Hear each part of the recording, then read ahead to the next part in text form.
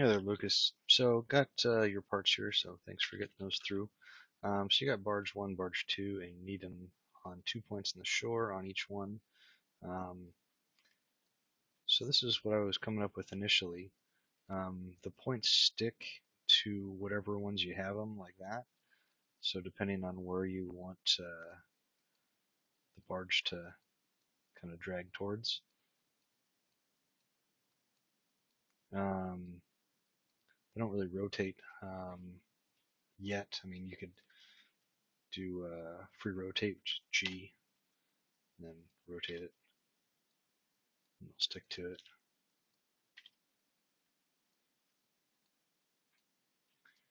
The way I accomplished this is instead of having a bunch of rope parts, you can have this one as a rope part. That doesn't really matter because it's not going to change.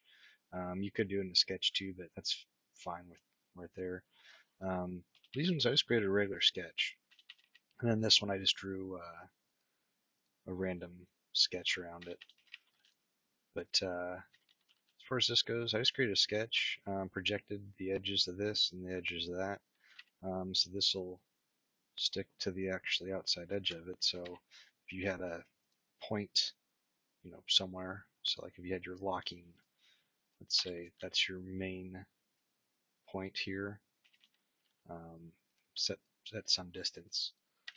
So you could say I want this, my docking point at 50 and this one at 80.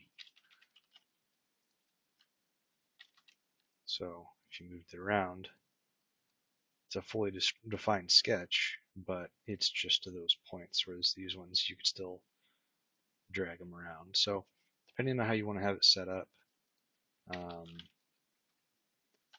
you basically just come into here, say that one's 30 away, and that one's your other docking position at 90. So that way, if you're dragging your parts, are we fully defined now? I don't think so. Oops. That's why. So I don't know if that's exactly what you're looking for, or if there's some sort of relation that these have to be, you know, that they'll straighten out, or if there's like a limiting angle as they go around. I don't know if you need to do like a spiral pattern, like like a 3D printer where it'll come around and do all that. Um, that might get you going. I don't really know what you're trying to do, but as far as that goes, that's might help.